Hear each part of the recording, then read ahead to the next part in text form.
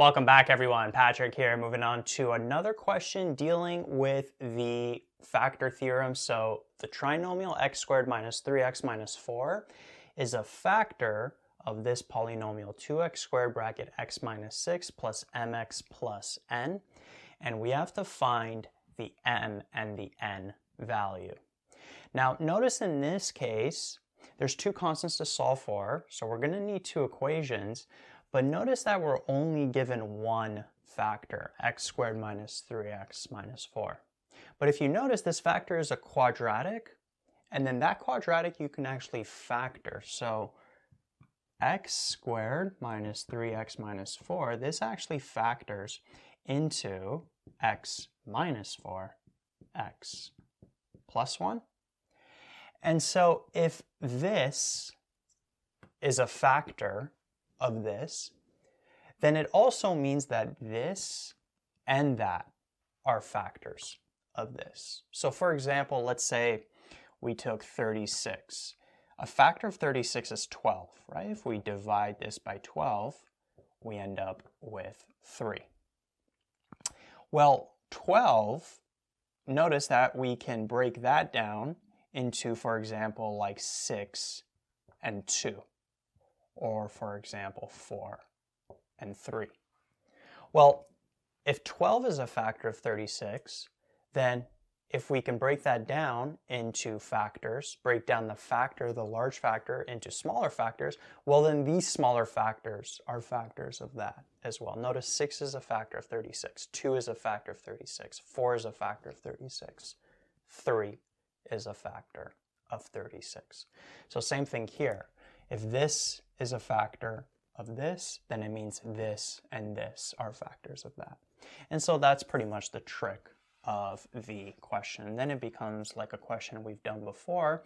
Here, actually, this is given in a unique format. So let's just expand this like that.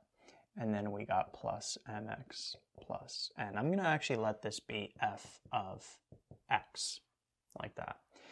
So if x minus 4 is a factor of this, it means that if we take this and divide it by x minus 4, the remainder is going to be 0. And we know that the remainder is going to be f of 4 using the remainder theorem. So combining the remainder and the factor theorem, we know that f of 4 equals 0. Same thing here. If we divide by a factor, then the remainder is going to be 0.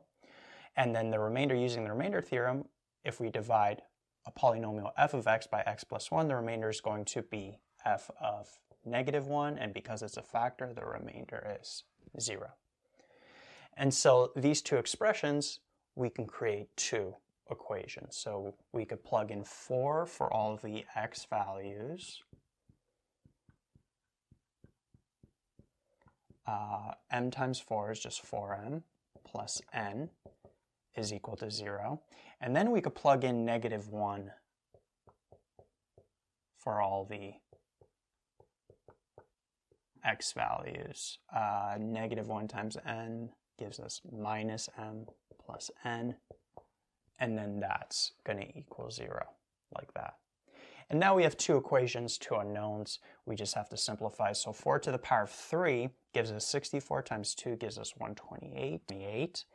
And then we have 4 to the power 2, which is 16, multiplied by 12 would give us 192, plus 4m plus n is equal to 0. 128 minus 92 gives us negative 64. Okay, so just be careful with your algebra here, and then I'm actually going to keep all of the variables on one side, and then I'll keep the numbers on the other. So the negative 64 I'll bring over. You don't necessarily have to, but I'm going to put it in that format. And then over here, negative 1 to the power 3 is negative 1 times 2 gives us negative 2. Negative 1 to the power 2 gives us positive 1 times negative 12 gives us negative 12. Minus m plus n is equal to 0. This here ends up being negative 14. And then I'll bring the negative 14 over. So it will be positive 14, like that. And now we just simply have two equations, two unknowns. You could do substitution, you could do elimination. I'm going to, I'll just isolate for this n value. So n would equal m plus 14, like that. And then this m plus 14, I'll plug in over here for that n value. So we would end up having 4m plus m plus 14 equals 64. This would be 5m, bring the 14 over. 64 minus 14 gives us 50. N would be 10. And then m is 10. I feel like it's easiest to plug in there. So n would equal 10 plus 14, which would give us 24.